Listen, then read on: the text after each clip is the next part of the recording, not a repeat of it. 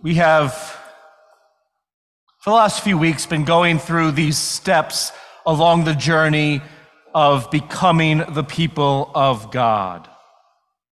Starting with birthing in the waters of baptism and the waters of creation, and then listening and responding, and then last week, discerning. To put this into Wesleyan theological language, we started with prevenient grace, which is the grace that God pours into our lives before we know anything about God. Before we even know anything about ourselves, we recognize that God is pouring grace into us. And then we moved into justifying grace when we hear God and respond to God.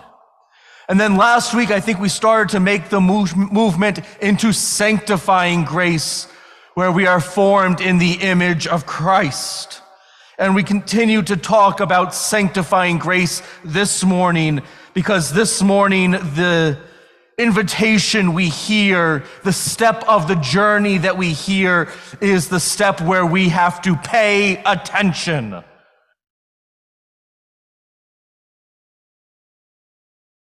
I call these steps in the journey, but I do that because I don't have any better language for it. I think it gives us a false sense, though, that maybe everyone goes through the same steps in the same way, in the same direction all the time. But I think life is maybe a little murkier than that. Maybe there is no set step along the journey that says we go from this place to this place to this place, and then we find out we have been perfected in the love of God. Maybe life is a little more confusing, a little more messy than that. But I use the language of steps in a journey because that is the best way I can describe it. But I don't want you to think that it's not okay to get fixated at one part of the journey and stay there for years of your life, because that's fine.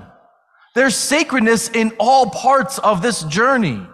And I don't want you to think you have to keep going along this journey, you can never go back. Because sometimes there is sacredness in taking a step back and starting again. We come, though, today to what I call the last step on the journey, but again, I don't want us to think that this is necessarily someplace that we end. This is just someplace that we get to and we go from here. But this is the step I call paying attention. I told you last week I didn't like discernment. I don't like paying attention either. But part of the reason for that is because all of us pay attention in different ways. And your way of paying attention might look a lot different than my way of paying attention. I think particularly back to when I was in college, I still used pen and paper to take notes for most of my college time. They do it on a computer now. I could never do that because I would be so distracted. But one of the ways that I would pay attention would be that I would have to be doing something with my hands, and usually that was doodling in the margins of the paper I was writing on. And I remember one time I had a professor challenge me if I was paying attention by saying, "What did I just say? Casey, what did I just say?" And hand to God, I could not tell you what she had said. I knew what she was talking about, but I could not tell you what she had just said. Because my way of paying attention wasn't to pay attention to every single word that was said. My way of paying attention was to pay attention to what was being said. And I think all of us have that point where we pay attention differently.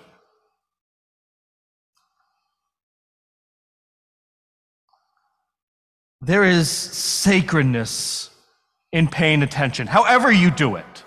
Whatever your way of paying attention in the world is, there is sacredness in paying attention. I like the way Isaiah talks about it. Have you not been told, Isaiah writes?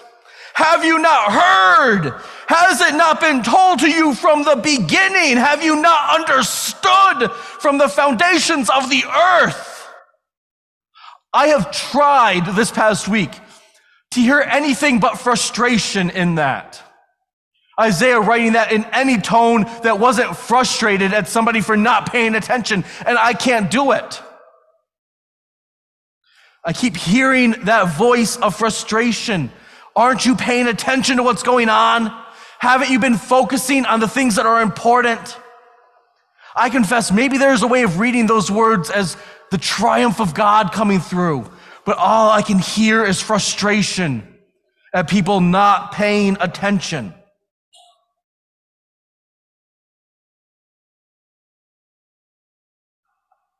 Over the next few minutes, I want to share 3 ways to pay attention.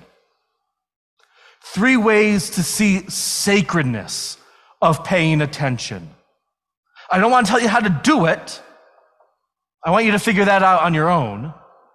But I want to share 3 maybe modes of paying attention in the world. And they're all going to tie back to the 2 scripture readings that we had this morning. The first one is that we are called to pay attention to God. And Isaiah invites us to do this by saying, wait on the Lord.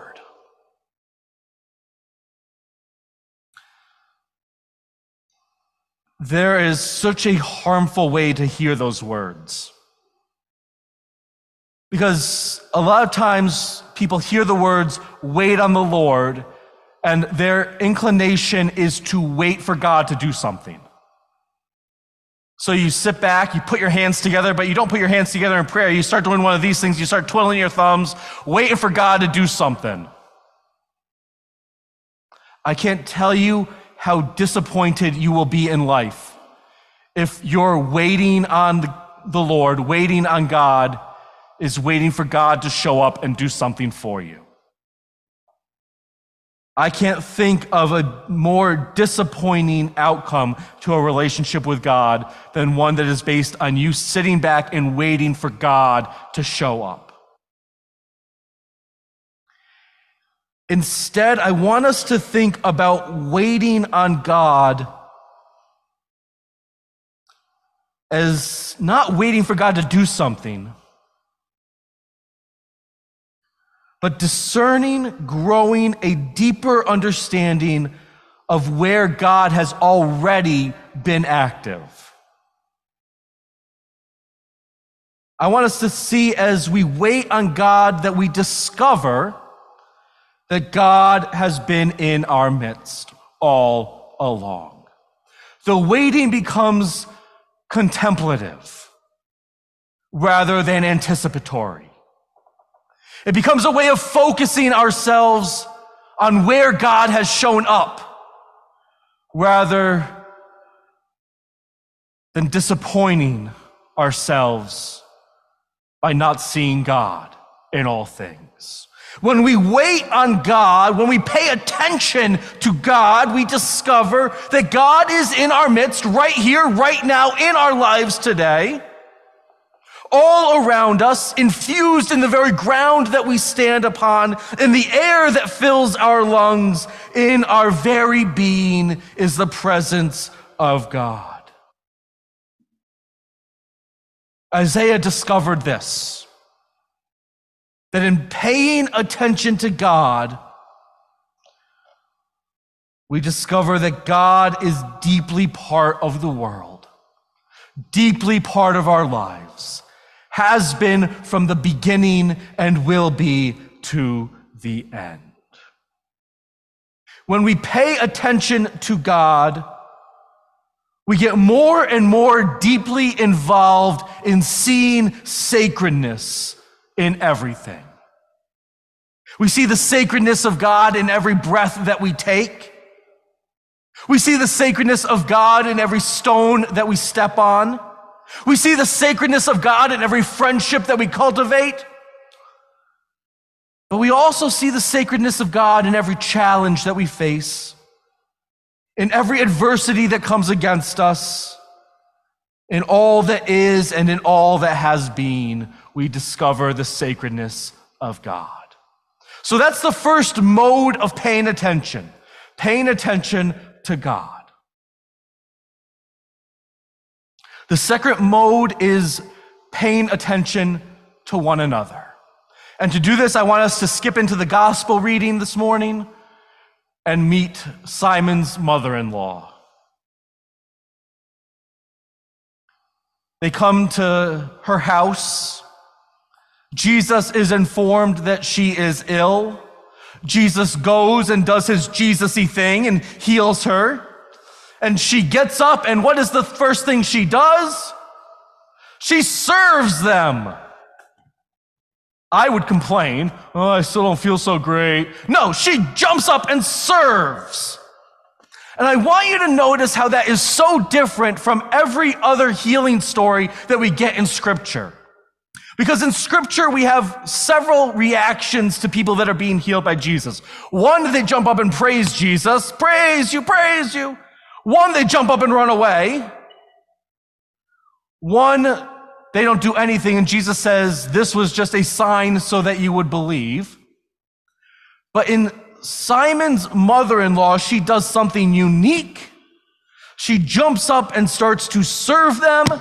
And I don't think she was doing that because she was bored and had nothing else to do. I think she did that because she saw their need. Just as she had a need that was fulfilled by Christ, she sees that Christ and the disciples have a need that she can fulfill. So she gets up and serves them. In the church, we took that word, serve, and we did something beautiful with it. We took it from the Greek, and we brought it into Latin, and then I think we brought it into German, and then we finally got it into English, and we called it deacon. And in the church, we made a special role that we called the deacons. People whose entire mission in the church was to serve others. And it all started with Simon's mother-in-law, the first deacon of the church, who saw the need of others and met it with her service, because she was paying attention to others. I can't tell you how many times I go through the world paying absolutely no attention to my surroundings.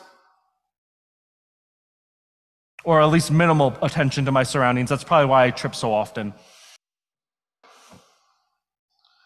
But one of the modes of paying attention, one of the ways that we act sacredly by paying attention, is by seeing the needs around us and responding to them. The final mode of paying attention is paying attention to ourselves. After healing Simon's mother-in-law, what does Jesus do? He goes away. He separates himself out for a little while. I call it self-care. I don't know what Jesus called it, but he recognizes that he needed a moment to step away. What a sacred invitation that we have. That not only do we pay attention to God, not only is it sacred to pay attention to one another, but it is sacred to pay attention to our own well-being. The well will run dry if we don't. If we are constantly focused outward and never inward, if we never care for ourselves, the well will run dry. So that is a sacred mode of paying attention, to look inward and saying, what do I need to care for myself? Pay attention to God, pay attention to others, pay attention to self. All of these are ways of experiencing the grace of sanctification. All of these are ways that we become more Christ-like. All of these are ways that we become the people of God. Folks, let's pray together. God, in prayer this morning, we stretch ourselves out like the eagle stretching the wings, ready for flight into the world. Lord, help us be in the world as the people of God. Help us carry sacredness with us. Help us to remember that we are works in progress. Help us to remember that everyone we meet is a work in progress. Help us remember that everyone we meet is okay being a work in progress.